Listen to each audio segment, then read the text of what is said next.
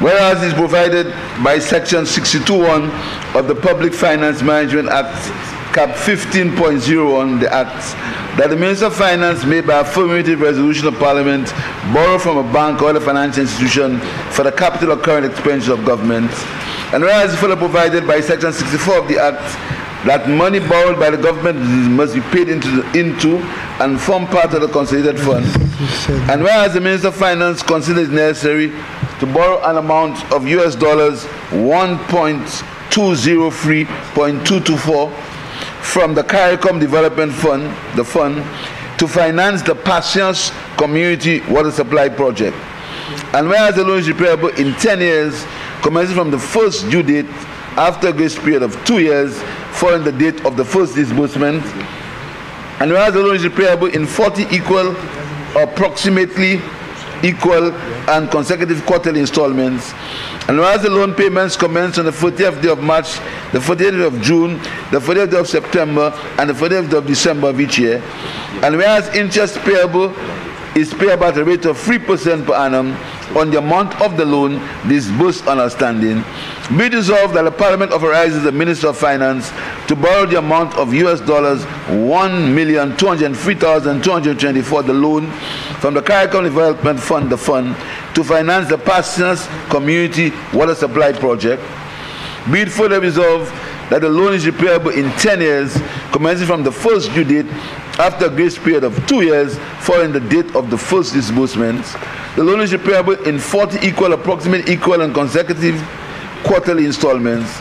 The loan payments commence on the 40th day of March, the 40th day of June, the 40th day of September, and the 40th day of December of each year. The interest is payable at a rate of 3% per annum on the amount of the loan disbursed and outstanding. Mr. Speaker, this loan of $1.2 million, Mr. Speaker, is a loan from the Caribbean Development Fund for the Patience Community Water Supply Project, Mr. Speaker. Patience in Mico North, Mr. Speaker. Mr. Speaker, Patience system, it feeds several communities: St. Mary, Patience, Lumba, Laho, Monrepo, Wen Development, Manicou, Poile, La Pointe, and Marguerite.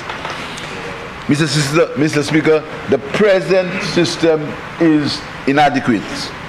It's inadequate. It cannot supply the people in these areas with water, Mr. Speaker. Mr. Speaker, I will allow the member from Mico North. What? I'd like the member of Mico North, Mr. Speaker, because he has been constantly knocking on the door to get this water product completed, Mr. Speaker.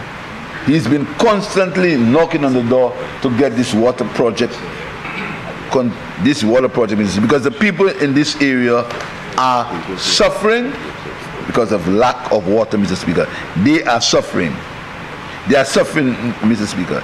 And the project includes the following: construction of a rubber wall intake on the main Fawn River, construction of a pumping station downstream of the intake, installation of a raw water pumping main to transport the water, construction and installation of a water treatment plant near the existing storage tank in Lumba, installation of a water storage tank, Mr. Speaker.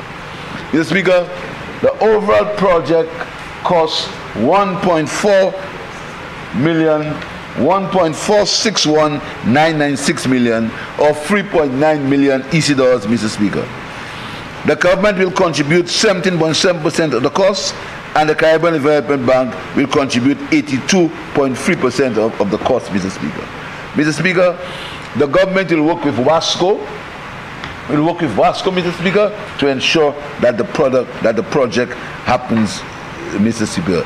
A memorandum of understanding will be written with WASCO to repay the loan to the CDF under the given terms and conditions, and the amount owing to WASCO will offset against the loan, Mr. Speaker. Mr. Speaker, this exchange agreement will ensure that the capital investment is done, the people of Patience will have a better water supply, and WASCO will not be overly indebted. This is what the exchange is all about, Mr. Speaker. Because we understand and we know, Mr. Speaker, that the people of Miko North, and you know, in terms of water, water is life. Water is a necessity, Mr. Speaker. But you must ask yourself the question, why were these people in that condition for so long? I would not like to say anything more, Mr. Speaker, because I said water is life. But you must ask the question, why were these people under these conditions for so long, Mr. Speaker? Why? Why? Huh? They helped, but it did not improve it. It was only temporary. It wasn't a real. It wasn't what is happening now. You understand? They give some temporary relief, but the problem remains, right? So, Mr. Speaker, right now, Wasco supplies the residents with potable water through water trucks. That is costly and inconvenient, Mr. Speaker. So this improvement, this capital improvement, will improve the water supply, and I'll be pleased, Mr. Speaker, if members support this motion. Thank you, Mr. Speaker.